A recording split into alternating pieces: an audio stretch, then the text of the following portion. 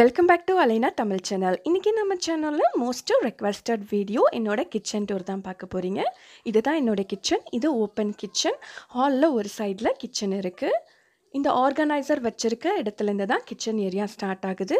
Organiser ஹால்ல இருக்கிறதுனால hall டைல்ஸ்க்கு மேட்சா இருக்கிற மாதிரி அதுல பாக்ஸஸ் வச்சிருக்கேன். kitchen ஃபுல்லாவே black, white and grey காம்பினேஷன்ல தான் இருக்கும். வாங்க kitchenக்குள்ள போலாம்.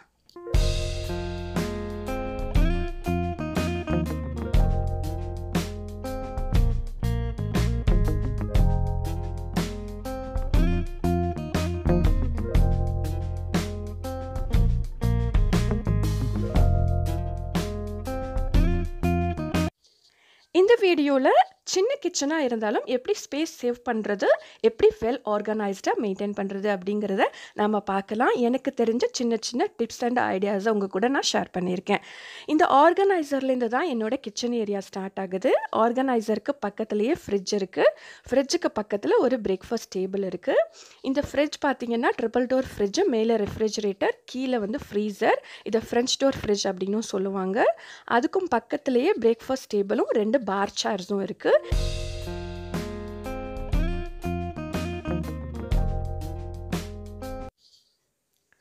இப்போ ஃபர்ஸ்ட் இந்த ஆர்கனைசரை எப்படி ஆர்கனைஸ் பண்ணியிருக்கேன்னு பார்க்கலாம். இந்த ஆர்கனைசர் மேலே ஒரு வால் கிளாக் இருக்கு. அதுக்கும் கீழே பார்த்தீங்கன்னா 4 பாக்ஸஸ் இருக்கு. இந்த பாக்ஸஸ்ல என்னென்னலாம் வச்சிருக்கேன் அப்படிங்கிறத இப்போ பார்க்கலாம்.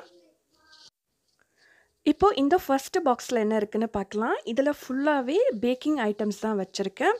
அதாவது கப் கேக்குக்கு தேவைப்படுற மோல்டு, அதுக்கப்புறம் பேக்கிங்க்கு தேவைப்படுற எல்லாமே இதில் ஸ்டோர் பண்ணி வச்சுருக்கேன்.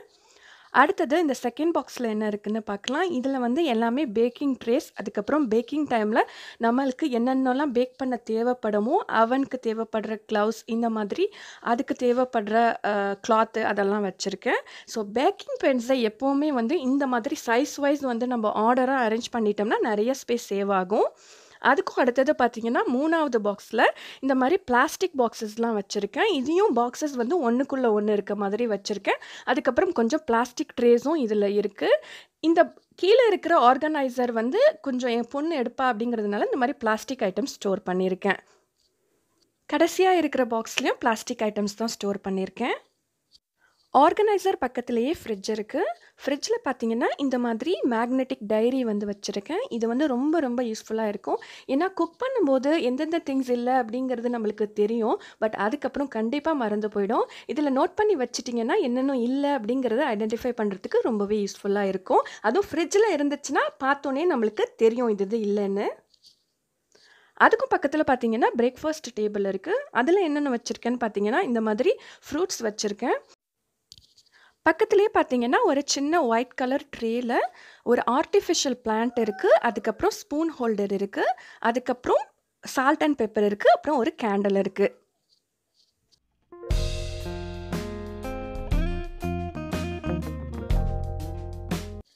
கேண்டலுக்கு பக்கத்துலேயே இந்த மாதிரி கிச்சன் டிஷ்யூ பேப்பர் இருக்குது. டிஷ்யூ பேப்பரை அதோட ஹோல்டரில் தான் ஹோல்ட் பண்ணி வச்சுருக்கேன். மேலே கொஞ்சம் எம்டியாக இருக்குது அப்படிங்கிறதுனால ஒரு 4 ஃப்ளவர்ஸ் வச்சுருக்கேன். பார்க்குறதுக்கு ரொம்ப அழகாக இருக்குது. டிஷ்யூ பேப்பர் வந்து கிச்சனில் வந்து ரொம்ப ரொம்ப முக்கியம். அதை இந்த மாதிரி பிரேக்ஃபாஸ்ட் டேபிள் மேலே வச்சுக்கிட்டிங்கன்னா எடுக்கிறதுக்கு உங்களுக்கு ரொம்பவே ஈஸியாக இருக்கும். இதுதான் ஓவரால் என்னோட பிரேக்ஃபாஸ்ட் டேபிள். பார்க்குறதுக்கு இப்படி தான் இருக்கும். அடுத்தது பார்த்தீங்கன்னா பிரேக்ஃபாஸ்ட் டேபிள் கீழே என்னென்னலாம் வச்சுருக்கேன் அப்படின்னு பார்க்கலாம். இந்த ஆர்கனைசரில் ட்ரை வெஜிடபிள்ஸ் வச்சுருக்கேன். இஞ்சி, பூண்டு, வெங்காயம் இதெல்லாம் வச்சுருக்கேன். இதை இந்த மாதிரி இந்த டேபிள் கீழே ஸ்டோர் பண்ணி வச்சுடுவேன். வேறு என்னென்னலாம் டேபிள் கீழே இருக்குதுன்னு பார்க்கலாம். டெய்லி யூஸ் பண்ணுற அரிசிலாம் இது கீழே தான் நான் வச்சுருக்கேன். இந்த பெரிய பக்கெட்டில் இருக்கிறது டெய்லி யூஸ் பண்ணுற அரிசி, அதாவது broken basmati and full basmati. இதில் வந்து நான் ஸ்டோர் பண்ணி வச்சுருக்கேன். இந்த பக்கெட்டை வந்து இழுக்கிறதுக்கு கஷ்டமாக இருக்கும் அப்படிங்கிறதுனால இந்த மாதிரி கீழே வந்து ஒரு வீல் உள்ள மாதிரி, இது சிலிண்டருக்கு யூஸ் பண்ணுவாங்கன்னு நினைக்கிறேன். இது மேலே இந்த பக்கெட் வச்சுருக்கேன். இது வச்சிருக்கிறதுனால நான் வெளியில் இழுக்கிறதுக்கு எனக்கு ரொம்பவே ஈஸியாக இருக்கும். தேவைப்படும் போது இதை நான் எடுத்துகிட்டு உள்ளே தள்ளி வச்சுக்கலாம். இதுக்கு மேலே வந்து ஃபுல் பாஸ்மதி வச்சுருக்கேன். எதுவும் வண்டு பூச்சி எதுவும் வராமல் இருக்கிறதுக்காக அதில் கொஞ்சம் காய்ந்த மிளகாய் போட்டு வச்சுருக்கேன். இதை வந்து நான் தேவைப்படும் போது இந்த மாதிரி வெளியில் எடுத்து யூஸ் பண்ணிவிட்டு இப்படி ஈஸியாக உள்ளே தள்ளி வச்சிடலாம். வேற அரிசி வகைகள் எது வாங்கினாலும் இது பக்கத்திலேயே சின்ன பக்கெட்டில் போட்டு இல்லை ஒரு பாக்ஸில் போட்டு வச்சுடுவேன். பக்கத்திலேயே தண்ணி பாட்டில்ஸ்லாம் அரேஞ்ச் பண்ணி வச்சுருக்கேன். வெளியில் 2 பார் சேர்ஸ் இருக்கிறதுனால உள்ளே இருக்கிற ஐட்டம்ஸ் எதுவுமே வெளியில் தெரியாது. பார்க்குறதுக்கு ரொம்பவே நீட்டாக இருக்கும். சின்ன கிச்சன் அப்படிங்கிறதுனால வேறு ஸ்பேஸ் கிடையாது இதை அரேஞ்ச் பண்ணுறதுக்கு. அதனால இந்த டேபிள் கீழே வச்சுருக்கேன். வெளியில் பார்த்தீங்கன்னா ரொம்ப நல்லா இருக்குது வியூ. இதை பார்த்துக்கிட்டே குக் பண்ணும்போது இன்னும் கொஞ்சம் ரிலாக்ஸிங்காக இருக்கும். பயங்கரமான மழையாக இருக்குது.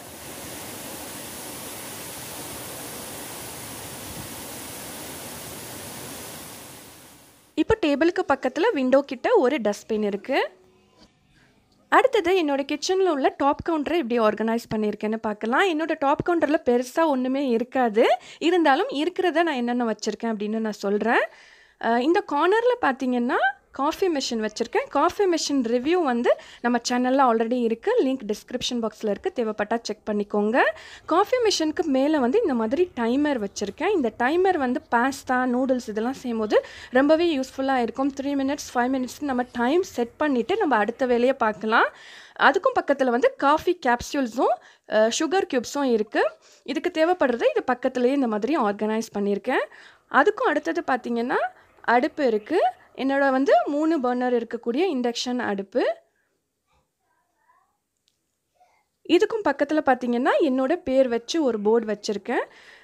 அதுக்கும் சைடில் பார்த்தீங்கன்னா இது வந்து எல் ஷேப் கிச்சன். இந்த பக்கம் பார்த்தீங்கன்னா ஒரு ஹூக்ஸில் வந்து இந்த மாதிரி பிளாக் கலர் நான்ஸ்டிக் ஆப்பைகள், கரண்டிகள் இதெல்லாம் வந்து நான் மாட்டி வச்சுருக்கேன். எடுக்கிறதுக்கு ரொம்பவே ஈஸியாக இருக்கும் இந்த சைடில் இருக்கிறதுனால. அதுக்கும் பக்கத்துலேயே இந்த மாதிரி உரல் வச்சுருக்கேன். ஏதாவது இடிக்கிறதா இருந்தால் யூஸ் பண்ணிக்கலான்னு. அதுக்கும் அப்புறம் ஸ்ப்ரிங் ஆனியன் வச்சுருக்கேன். ஸ்ப்ரிங் ஆனியன் மட்டும்தான் வளர்ந்து வந்திருக்கு. நிறைய சிஸ்டர்ஸ் கேட்டிங்க மல்லிக்கீரை வளர்ந்துச்சான்னு, அது வளரல. இந்த பக்கம் சிங்க் ஏரியாவில் வாஷ் பண்ணுறதுக்கு தேவைப்படக்கூடிய லிக்விட்ஸ்லாம் இந்த மாதிரி ஒரு ஆர்கனைசரில் வச்சுருக்கேன். வாஷிங் லிக்விட், அதுக்கப்புறம் ஹேண்ட் வாஷு, ஒரு ஸ்க்ரப்பு இதெல்லாம் வந்து நான் இதில் ஸ்டோர் பண்ணியிருக்கேன். இதுதான் என்னோடய சிங்க் ஏரியா. இதுக்கும் பக்கத்துலேயே பார்த்தீங்கன்னா கொஞ்சம் பாத்திரம் கழுவி வைக்கிற மாதிரி ஒரு சின்ன பாத்திரம் ட்ரை பண்ணுற அந்த பேஸ்கட் வச்சுருக்கேன். அதுக்கும் பக்கத்தில் வந்து rice cooker and cordless phone இருக்குது. என்னோடய டாப் கவுண்டர் வந்து எதுவுமே இருக்காது. நீங்கள் வேணும்னா இதில் மிக்ஸி வச்சுக்கலாம். அதுக்கப்புறம் கிச்சன் மிஷின் இதெல்லாம் கூட வச்சுக்கலாம். எனக்கு டாப் கவுண்டரில் அதிகமான திங்ஸ் ஸ்டோர் பண்ணுறது பிடிக்காது. அதனால நான் எதுவுமே ஸ்டோர் பண்ணல. அது மட்டும் இல்லாமல் என்னோடய கிச்சனும் ஓப்பன் கிச்சனாக இருக்கிறதுனால பார்க்குறதுக்கு நல்லா இருக்காது. அப்படிங்கிறதுனால நான் குறிப்பிட்ட திங்ஸ் மட்டும்தான் டாப் கவுண்டரில் வச்சுருக்கேன். இப்போ மேலே எப்படி இருக்குது அப்படின்னு பார்க்கலாம். இந்த சைட் கார்னரில் பார்த்தீங்கன்னா மைக்ரோவேவ் இருக்குது. அதுக்கு மேலே ஒரு கபோர்டு இருக்குது. சைடில் 2 கபோர்ட்ஸ் இருக்குது. ஓவரால் வந்து இந்த பக்கம் 3 கபோர்ட்ஸ் இருக்குது. இந்த சிம்னி பார்த்தீங்கன்னா ஓப்பன் அண்ட் க்ளோஸ் டைப். வேணும்னா ஓப்பன் பண்ணி வச்சுக்கலாம், வேணாம் அப்படின்னா க்ளோஸ் பண்ணிடலாம். இந்த சிம்னியை கவர் பண்ணி ஒரு கபோர்டு இருக்குது. இந்த சைட் பார்த்தீங்கன்னா 3 கபோர்ட்ஸ் இருக்குது. 3 கபோர்ட்லேயுமே டபுள் டோர்ஸ் இருக்குது. அதுக்கும் பக்கத்தில் இந்த லாஸ்ட் கார்னரில் ஒரு சிங்கிள் கபோர்டு இருக்குது. நீட்டமாக ஒரு பெரிய கபோர்டாக இருக்கும் அது. இப்போ என்னென்ன இருக்குது மேலே உள்ள கபோர்ட்ஸ்லன்னு பார்க்கலாம். ஃபஸ்ட்டு இந்த கபோர்டில் என்ன இருக்குதுன்னு பார்க்கலாம். இந்த ஃபர்ஸ்ட்டு கபோர்டில் எல்லா குக்கர்ஸையும் ஆர்கனைஸ் பண்ணியிருக்கேன். இட்லி குக்கர், ப்ரெஷர் குக்கர், எக்ஸ்ட்ராவாக இருக்க ரைஸ் குக்கர், அதுக்கப்புறம் ஸ்லோ குக்கர் ரிவ்யூ வந்து நம்மளோட சேனலில் இருக்குது. லிங்க் டிஸ்கிரிப்ஷனில் கொடுக்குறேன். நீங்கள் வேணும்னா செக் பண்ணிக்கலாம். ஒர்க் பண்ணுறவங்களுக்குலாம் ஸ்லோ குக்கர் ரொம்பவே யூஸ்ஃபுல்லாக இருக்கும். அடுத்தது இந்த கபோர்டில் என்ன இருக்குதுன்னு பார்க்கலாம். இந்த கபோர்டில் ஃபுல்லாகவே டீ, காஃபி, க்ரீன் டீ, அதுக்கப்புறம் சாக்லேட் பவுடர் இதெல்லாம் இந்த மாதிரி டெய்லி யூஸ்க்கு தேவைப்படுறத நான் வச்சுருக்கேன். எப்போவுமே இந்த மாதிரி நம்ம டெய்லி யூஸ் பண்ணுற திங்ஸை ஆர்கனைஸ் பண்ணும்போது உங்கள் ஹைட்டுக்கு ஏற்ற மாதிரி ஷெல்ஃபை அட்ஜஸ்ட் பண்ணிவிட்டு ஆர்கனைஸ் பண்ணுங்கள். உங்கள் கையில் எட்டுற தூரத்துக்கு இதை ஆர்கனைஸ் பண்ணி வச்சுக்கிட்டிங்கன்னா யூஸ் பண்ணுறதுக்கு ரொம்பவே ஈஸியாக இருக்கும். இதுக்கு மேலே உள்ளது வந்து ரொம்ப ஹைட்டாக இருக்குது. அதனால் அதில் வந்து நான் கிளாஸ் பேக்கிங் ட்ரேஸ்லாம் ஆர்கனைஸ் பண்ணி வச்சுருக்கேன். அது எப்போயாவது யூஸ் பண்ணுறதுனால அது மேலே இருக்கிறதுனால பிரச்சனை இல்லை. பக்கத்தில் இருக்கக்கூடிய கபோர்டில் பார்த்தீங்கன்னா டெய்லி யூஸ் பண்ணக்கூடிய ட்ரை மசாலா ஐட்டம்ஸ்லாம் இதில் வச்சுருக்கேன். இதை எப்படி ஆர்கனைஸ் பண்ணியிருக்கேன்னு இப்போ காமிக்கிறேன். இந்த பக்கம் பார்த்தீங்கன்னா டெய்லி யூஸ் பண்ணக்கூடிய மசாலா பவுடர்ஸ்லாம் இருக்குது. அதுக்கும் பக்கத்துலேயே ஒரு ஸ்பைசி ரேக் இருக்குது. டெய்லி யூஸ் பண்ணுற மசாலாவை எப்போவுமே ஒன்று பின்னாடி ஒன்று வைக்காதீங்க. இந்த மாதிரி என்ன இருக்குது அப்படிங்கிறது தெரிகிற மாதிரி ஆர்கனைஸ் பண்ணிக்கோங்க. இந்த ஸ்பைசி ரேக்கில் என்ன இருக்குதுன்னு பார்த்தீங்கன்னா மேலே ரோ ஃபுல்லாகவே வந்து நான் தாளிக்கிற ஐட்டம்ஸ்லாம் வச்சுருக்கேன். கடுகு, வெந்தயம், ஜீரகம் அதெல்லாம் வச்சுருக்கேன். கீழே ஃபுல்லாகவே நாட்டு மருந்தெல்லாம் வச்சுருக்கேன். இப்போ இந்த மசாலா பவுடர்ஸை நான் எப்படி இந்த மாதிரி ஆர்கனைஸ் பண்ணியிருக்கேன்னு பார்த்தீங்கன்னா, எந்த ஆர்கனைசரும் நான் யூஸ் பண்ணல. சாதாரண அட்டைப்பெட்டி தான் வச்சிருக்கேன். ஒரு பாட்டிலுக்கு பின்னாடி இந்த மாதிரி அட்டைப்பெட்டி வச்சுட்டு அடுத்த பாட்டில்ஸை ஸ்டோர் பண்ணியிருக்கேன். அப்போ வந்து என்ன இருக்குது அப்படிங்கிறது நம்மளுக்கு தெரியும். ஒன்று மேலே ஒன்று இருக்கிற மாதிரி இருக்கும். பார்த்தோன்னே ஈஸியாக புரியும். தேடுற வேலை நம்மளுக்கு இருக்கவே இருக்காது. அதுக்கும் மேலே உள்ள தட்டில் எல்லா ஆயில்ஸையும் நான் ஆர்கனைஸ் பண்ணியிருக்கேன். முன்னாடி இருக்கிறது எல்லாமே எப்போவுமே யூஸ் பண்ணக்கூடிய சாதாரண ஆயில். பின்னாடி இருக்கிறது வந்து நல்லெண்ணெயும் ஆலிவ் ஆயிலும் வச்சுருக்கேன். ஒரு பாட்டில் எடுத்துகிட்டு பார்த்தாலே பின்னாடி என்ன இருக்குது அப்படிங்கிறது தெரிகிற மாதிரி வச்சுருக்கேன். அதுக்கும் பின்னாடி நான் எதுவுமே ஸ்டோர் பண்ணல. ஏன்னா நம்மளுக்கு எடுக்கிறதுக்கு ஹைட் சரியாக வராது. அதுக்கும் பக்கத்தில் இந்த ஜாரில் புளி வச்சுருக்கேன். எப்போவுமே ஆயிலை ஸ்டோர் பண்ணும்போது கீழே வந்து இந்த மாதிரி ஒரு பேப்பர் இல்லைனா ஒரு அலுமினியம் ஃபாயில் பேப்பர் ஏதாவது போட்டுட்டு ஸ்டோர் பண்ணுங்கள். அப்போ தான் அந்த இடத்த க்ளீன் பண்ணுறதுக்கு ஈஸியாக இருக்கும். இந்த கபோர்டு வந்து அடுப்புக்கு மேலே இந்த சைட்லேயே இருக்கிறதுனால ஜஸ்ட் அந்த கபோர்டோட டோரை திறந்து வச்சுக்கிட்டு நான் ஈஸியாக குக் பண்ணிவிடுவேன். எதையுமே நான் வெளியில் எடுத்து யூஸ் பண்ணணும் அப்படிங்கிற அவசியம் கிடையாது. இந்த பாக்ஸில் என்ன வச்சுருக்கேன்னு பார்த்தீங்கன்னா, ஃபுட் கலரிங்ஸ், குங்குமப்பூ, நெய், அதுக்கப்புறம் இந்த சின்ன பாட்டிலில் பன்னீர் வச்சுருக்கேன். அதுக்கப்புறம் இட்லி சோடா, பெருங்காயத்தூள் இதெல்லாம் இதில் ஸ்டோர் பண்ணியிருக்கேன். அடுத்தது ஸ்பைசி ரேக்கில் என்ன இருக்குதுன்னு பார்த்தீங்கன்னா, கீழே இருக்க ரோ ஃபுல்லாகவே நாட்டு மருந்து வச்சுருக்கேன். அதாவது பாதாம் பிசின், நன்னாரி வேர், சப்ஜா விதை, அந்த மாதிரி நாட்டு மருந்துக்கு தேவைப்படக்கூடிய பொருட்கள்லாம் இதில் அப்பப்போ யூஸ் பண்ணுறதுக்கு வச்சுருக்கேன். மேலே ஃபுல்லாகவே தாளிக்கிற ஐட்டம்ஸ். இந்த ஸ்பைசி ரேக்கை எடுத்து கீழே வச்சு தாளிச்சிட்டு திருப்பி எடுத்து உள்ளே வச்சிடுவேன். இதுதான் இந்த சைடு உள்ள 3 கபோர்ட்ஸும். இதில் உள்ளது என்னென்னு இப்போ பார்த்தாச்சு. அடுத்தது இந்த லெஃப்ட் சைடில் இருக்கக்கூடிய கபோர்ட்ஸில் என்னென்ன வச்சுருக்கேன் அப்படிங்கிறத இப்போ பார்க்கலாம். இந்த கபோர்டில் பார்த்தீங்கன்னா சமையலுக்கு தேவைப்படுற எல்லா ஐட்டம்ஸுமே இங்கே தான் இருக்குது. ஆர்கனைசேஷன் அப்படின்னாலே நான் 2 இதை ஃபாலோ பண்ணுவேன். ஒன்று வந்து எதையுமே தேடாமல் எடுத்துக்கிற மாதிரி ஆர்கனைஸ் பண்ணணும். இன்னொன்று என்ன இருக்குது அப்படிங்கிறது டோரை திறந்தோடனே நம்ம கண்ணுக்கு தெரிகிற மாதிரி ஆர்கனைஸ் பண்ணணும். ஏன்னா நம்ம தேடிட்டு இருந்தோம் அப்படின்னா குக் பண்ணுற மூடே ஸ்பாயில் ஆகிடும். குக் பண்ணுறதுக்கு இன்ட்ரெஸ்டே வராது. இதை எப்படி ஆர்கனைஸ் பண்ணியிருக்கேன் அப்படின்னு நம்ம இப்போ பார்க்கலாம்.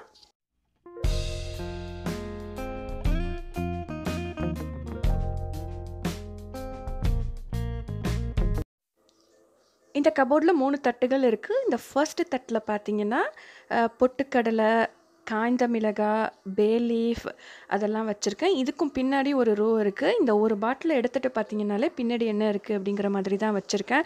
மொச்சக்கொட்டை, அதுக்கப்புறம் பூலோர் அரிசி, கருப்பரிசி அப்படின்னு சொல்லுவாங்க. இதில் வந்து ஒரு ஸ்வீட் கஞ்சி பண்ணுவாங்க, நல்லாயிருக்கும். அந்த மாதிரி சமையலுக்கு தேவைப்படுற எல்லாமே இருக்குது. யூஸ் பண்ணிவிட்டு மிச்சம் இருக்கிற பாஸ்தா இதெல்லாமே வந்து இந்த ஃபர்ஸ்ட் ரோவில் ஸ்டோர் பண்ணி வச்சுருக்கேன். நான் அதிகமாக எதுவுமே ஸ்டோர் பண்ணலை. ஃபர்ஸ்ட் ரோ, அதுக்கு பின்னாடி ஒரு ரோ மட்டும் இருக்குது. ஒரு பாட்டிலை எடுத்துகிட்டு பார்த்தீங்கன்னாலே அடுத்தது பின்னாடி என்ன இருக்குது அப்படிங்கிறத ஈஸியாக நம்மளால் தெரிஞ்சுக்க முடியும்.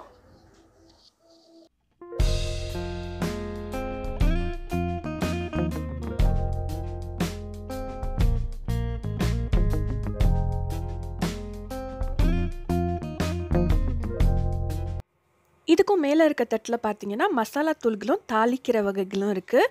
மிச்சம் இருக்கிறது எல்லாத்தையுமே இந்த மாதிரி பாட்டிலில் ஸ்டோர் பண்ணி வச்சுடுவேன். கரம் மசாலா, மிளகாத்தூள், கொத்தமல்லி தூள் இதெல்லாம் இருக்குது. இதுக்கு பின்னாடியே பார்த்தீங்கன்னா அரிசி மாவு, ஆட்டா மாவு, மைதா மாவு இதெல்லாம் கூட நான் பின்னாடியே ஸ்டோர் பண்ணி வச்சுருக்கிறேன். ஃப்ரண்ட்டில் இருக்க பாட்டில்ஸை எடுத்துகிட்டு பார்த்தாலே பின்னாடி இருக்க மாவு வகைகளையும் நம்ம ஈஸியாக எடுத்துக்கலாம். இப்படி தான் இந்த சைடை ஆர்கனைஸ் பண்ணியிருக்கேன். அதுக்கும் பக்கத்தில் பார்த்தீங்கன்னா தாளிக்கிற ஐட்டம்ஸ்லாம் இருக்குது. டெய்லி யூஸ் பண்ணுறதுக்கு உள்ளது வேறு கபோர்டில் இருந்துச்சு. அதை ஆல்ரெடி நம்ம பார்த்தாச்சு. அதில் எடுத்து வச்சது போக மீதம் இருக்கிறத இதில் நான் ஸ்டோர் பண்ணி வச்சுருக்கேன் இந்த மாதிரி பாட்டிலில். இந்த பாட்டிலுக்கு பின்னாடி கொஞ்சம் பிளாஸ்டிக் பாட்டில்ஸ் வச்சுருக்கேன். அதில் என்னென்ன இருக்குங்கிறதையும் இப்போ பார்க்கலாம். இதுக்கு பின்னாடி பார்த்தீங்கன்னா நாட்டு மருந்து வகைகள் தான். பேர் எழுதி இந்த மாதிரி பாட்டில்ஸில் போட்டு வச்சுருக்கேன். அப்பப்போ யூஸ் பண்ணுறதுக்கு ஆல்ரெடி நம்ம வச்சுருக்கோம். இது வந்து மிச்சம் இருக்கிறத இந்த மாதிரி போட்டு வச்சுருக்கேன். இது அடிக்கடி யூஸ் பண்ண போகிறதில்ல, அதனால பின்னாடி வச்சுருக்கேன். இதுதான் 3வது தட்டு. யூஸ் பண்ணிட்டு இருக்க பாஸ்தா இருக்குது. அதுக்கப்புறம் எல்லா வகையான பருப்புகளும் இருக்குது. துவரம் பருப்பு, கடலைப்பருப்பு, அப்புறம் உளுத்தம் பருப்பு இதெல்லாமே இருக்குது. அதுக்கும் பக்கத்தில் ரவா இருக்குது. பின்னாடி நான் எதுவுமே ஸ்டோர் பண்ணலை. இதுவே வந்து மேலே இருக்கக்கூடிய தட்டுங்கிறதுனால இதுக்கு மேலே திங்ஸ் வச்சோம் அப்படின்னா நம்மளால் எடுக்க முடியாது. அடிக்கடி யூஸ் பண்ணாத ஏதாவது திங்ஸ் இருந்துச்சுன்னா பின்னாடி ஸ்டோர் பண்ணிப்பேன். ஓவரால் இந்த கபோர்ட் இப்படி தான் இருக்குது பார்க்குறதுக்கு.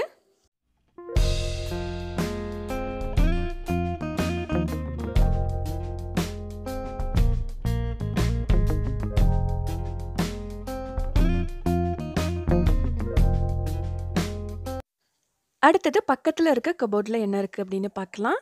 இந்த கபோர்ட் ஃபுல்லாவே கிளாஸ் ஐட்டம்ஸ் தான் ஸ்டோர் பண்ணி வச்சிருக்கேன். இதில் 3 தட்டுகள் இருக்குது. 3லேயுமே வந்து கிளாஸ் ஐட்டம்ஸ் தான் இருக்குது. ஃபர்ஸ்ட் தட்டில் பார்த்தீங்கன்னா டிரான்ஸ்பரண்ட்டாக இருக்கக்கூடிய கிளாஸ் ஐட்டம்ஸ் இருக்குது. 2வது தட்டில் கப் அண்ட் சாசர், அப்புறம் கிளாஸ் ஜார் இந்த மாதிரி கொஞ்சம் மிக்ஸ் பண்ணி அரேஞ்ச் பண்ணியிருக்கேன். மேலே வந்து ஃபுல்லாகவே பிளேட்ஸ் தான் இருக்குது. இந்த கபோர்டில் இருக்கிறது எல்லாமே வந்து கெஸ்ட்டு வந்தால் மட்டும்தான் யூஸ் பண்ணுவேன். அது எல்லாமே யூடியூப் வீடியோஸில் யூஸ் பண்ணுவேன். மற்றபடி இது டெய்லி யூஸ்க்கு நான் யூஸ் பண்ணுறது இல்லை. ஒரு சில டெசர்ட் அதாவது டிராமிசு, பேனகோட்டா இதெல்லாம் செய்யும்போது இந்த மாதிரி டிரான்ஸ்பரண்ட் கப்பில் ப்ரெசென்ட் பண்ணிங்கன்னா ரொம்பவே நல்லாயிருக்கும்.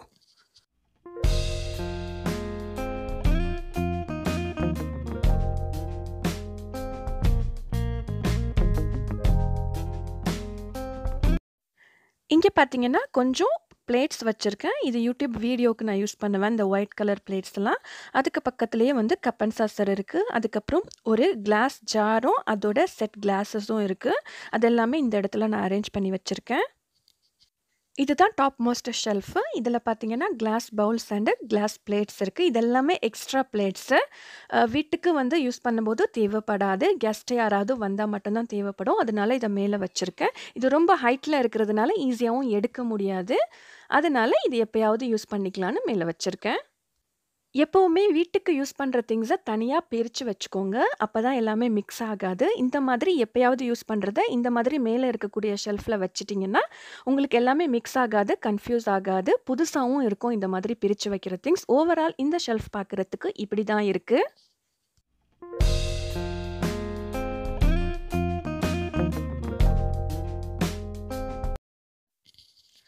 இப்போ டபுள் டோர் கபோர்டில் லாஸ்ட் கபோர்டில் என்னென்ன வச்சுருக்கேன்னு பார்க்கலாம். இந்த கபோர்ட் ஃபுல்லாகவே எலக்ட்ரிக்கல் அப்ளையன்சஸ் தான் இருக்குது.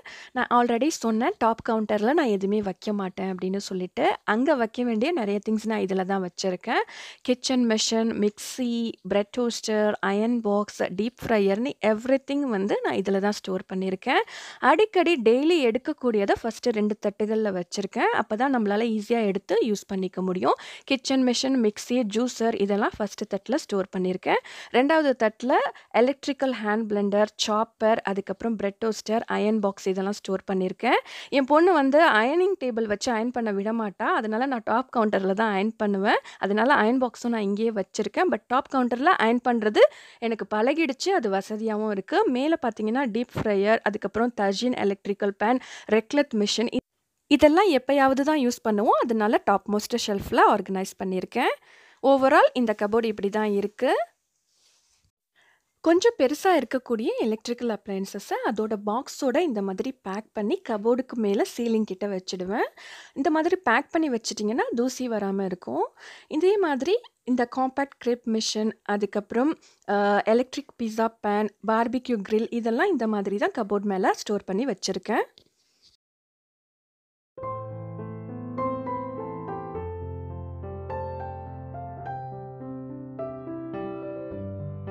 மேலே இருக்கக்கூடிய கபோர்ட்ஸ் எல்லாமே எப்படி ஆர்கனைஸ் பண்ணியிருக்கேன்னு பார்த்தாச்சு.